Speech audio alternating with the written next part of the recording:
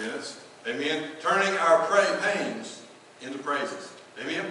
So now, Paul had this thorn in the flesh, right? But God was teaching him something. You see, our God deals in exchange. It's always an exchange.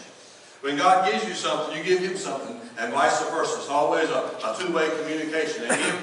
So look, he says to appoint unto them that mourn in Zion, to give unto them beauty for ashes, the oil of joy for mourning, the garment of praise for the spirit of heaviness, that they might be called trees of righteousness, the planting of the Lord, that he might be glorified. God turns our brokenness into beauty.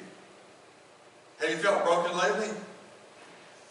You might look in the mirror and see a broken person. God looks in the mirror and sees beauty.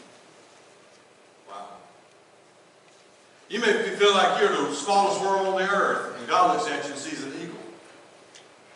You may be thinking that you're the least one that should be doing anything for God, and God's saying you're the one I want the most.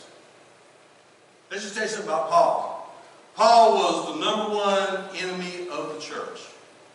Paul was hated by everybody, and even his other religious people hated him.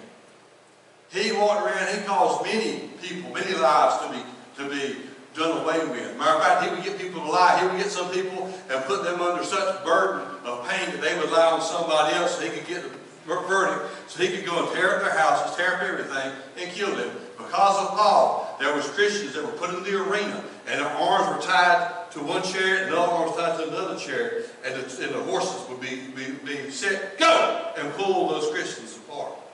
Because of Paul, there was guys that would go in the arena all by themselves, Christians, and have to fight 4, 5, or 6 hungry lions. And you know how that ended up. Because of all this, Paul was known, even when he got saved, God's own special army, the apostles, they wanted nothing to do with it. Barnabas had to come in and take it. The apostles didn't want anything to do with it because they did not trust this man. This had been a bad, bad dude.